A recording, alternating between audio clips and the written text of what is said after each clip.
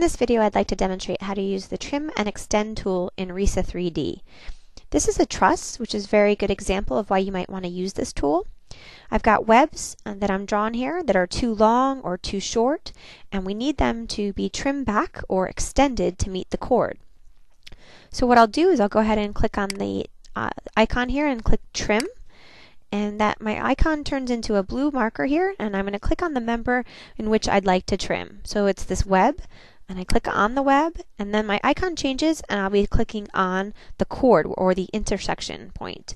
So I can click on that, and it trims it back. I can also do that one more time here, so I click on the trim, and I click on the member I would like to be trimmed, and I click on the member that is the intersection member.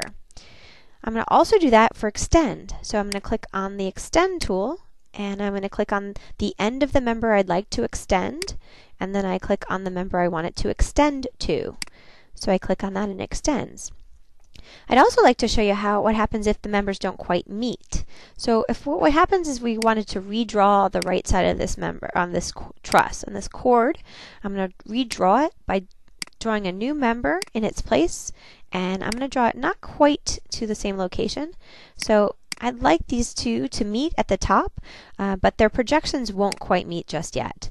Well, let's see here. So if I use the extend tool and I extend the left side of the chord, the left chord here, to the right chord, it's going to ask me a question. It asks me what should it do at the end of its member node. What I've got there is going to copy it, or is it going to move it? If it moved it, it would drag all these members with it. But I'd like it to do is just copy it and say OK, and I see that the projection location of the two chords is where it meets. What I'll also do is extend the other side. So I'll extend the right side of the chord up to the peak, and now they meet. I can also continue to use my extend tool to try to finish off this truss.